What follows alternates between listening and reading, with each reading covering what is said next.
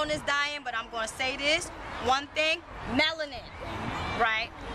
Everyone speaks about melanin this and melanin that. Now, we shouldn't get caught up with this molecule called melanin. Melanin is not what makes up our electrical body. Carbon and copper is what makes up the carbonated and indigenous body. In order for your body to be electrical, it has to produce electricity.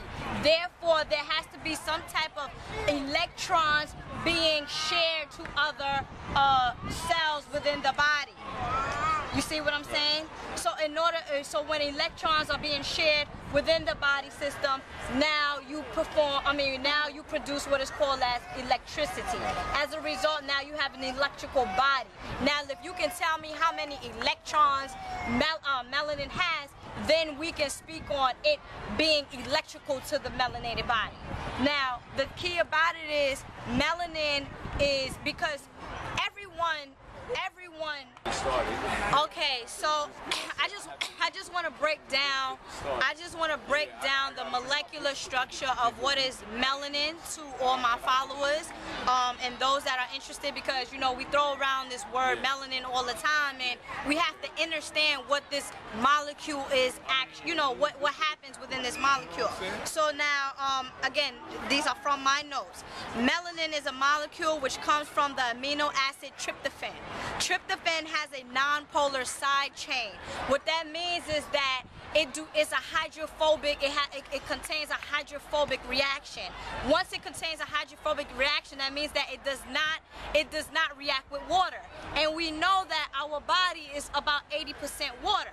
So what happens is you will find what is known as melanin in clusters within your. If you can identify melanin within your cells, you will find melanin in clusters. Now, the difference between our race and other people's race is that melanin is more so secreted in the carbonated race.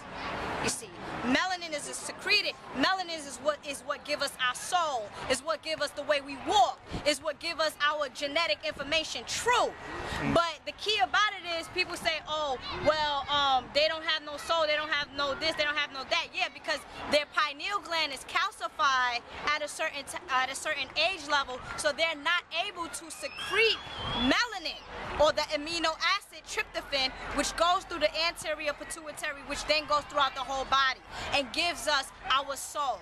You see, so everybody can, like I said, everyone cannot live without carbon, but people can live without melanin, and we see it. White folks don't have melanin the way carbonated people have melanin. See, so there's like a little difference that we have to know. Again, melanin is an amino acid. Melanin is a molecule that comes from the amino acid tryptophan. Tryptophan is, if you know the molecular structure of tryptophan or is property of tryptophan, you know that is a non-polar amino acid. What does that mean? That means that it is hydrophobic. What does that mean? That means that it is water-fearing. So that means it do not like water. So if it's water-fearing, and we know that the body is composed of 80% water, that means that it's not really melanin is not really reacting to other cells, because it's clustered. It do not want to be involved with the water molecules that is H2O. You see, so that's a key that we have to know between melanin and carbon. And it's carbon that produces, carbon and copper is what produces the electricity within melanated or black folks, because we know that carbon is black. Even in chemical reactions, even in science class, that ball that they give us that represents carbon is always black. So we got the brother. The melanin, yes. We got Brother Dawood here, which is one of our elders, you know, very knowledgeable brother, very supportive brother, and he's here to add on to what I just elaborated or I just broke down regarding the molecule melanin. Peace, brother. Peace. The molecule melanin, you know, the way you broke it down, it went right along with these teachings that I got from Bobby Hemmett about, you know, Sophia and the creation, the real creation story, everything, you know. And it's in this ancient text, and it's amazing that you said that, because melanin is a much higher source that was a gift to us, like that deals with our soul and stuff like that.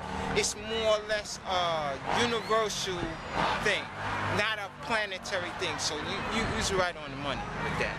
And the way you broke that down, it was like, it just went together. I just had to say that. Thank you.